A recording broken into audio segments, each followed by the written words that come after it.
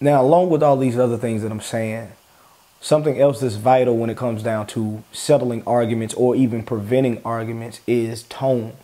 I've learned in my own experience that I'm pretty aggressive when it comes down to talking. When I get caught up in the moment of a conversation, I tend to get louder. I tend to get more aggressive. And I think the best person to know when it comes down to you is yourself. You know you better than others. You know you better than even your mate, your companion, your wife, or whatever. You know you tend to get loud. So you have to go through these things in your mind just for the betterment of your relationship as to how you need to approach different things in conversation. That means that you already tell yourself, okay, this is making me a little irritated. So I either have to be slow to speak and quicker to listen, or I have to be careful at how I say what it is that I say, or just be more transparent and just say, I'm a little frustrated.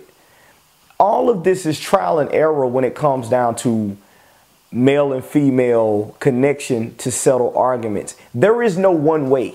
There is no one way to settle the argument. But the one way that is neutral with every relationship is communication. If you and your mate plan and talk about and communicate how we can better delve or interact with each other, that's going to be the first direction in solution or preventing what I call with preventative maintenance in settling arguments. You all decide. You all know each other. Y'all know how y'all rock. So talk to each other. Say, this is what I like. Men tell the women how you like things. Women tell the man how you like things. And you meet at the middle and compromise. The true essence of solving a problem is the willingness and the worth of that person that you're dealing with. If it's worth it, you'll fix it. If she's worth it, you'll fix it. If he's worth it, you'll fix it. It's not about who's right. It's about how we're going to make this thing work so we can go further along. Now, like I said, this is only my perspective.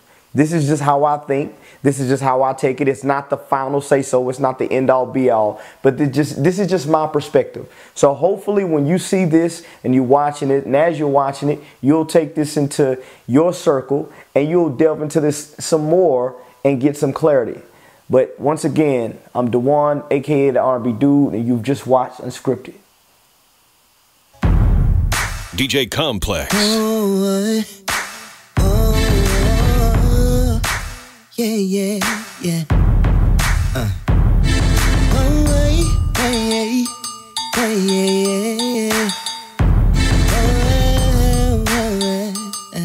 Listen. As I reminisce on our days, it makes me wonder why we parted ways. 'Cause your love is special to me.